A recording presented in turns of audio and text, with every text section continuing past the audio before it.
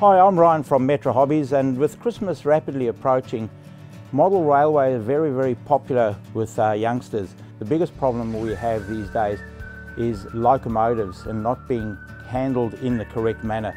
A locomotive needs to be carried by the bodywork and not the wheels. If you squeeze the wheels, all the tiny little push rods and action parts in it can get bent, and without you knowing, you're actually going to have them wind up around each other and have a very disappointing Christmas even on your first run. So the correct manner in picking up a model locomotive is to grab it on the foot plate, which is the metal part which is usually above the wheels. Don't touch the wheels or any of the sliding parts. Handle it like that and carefully put it down.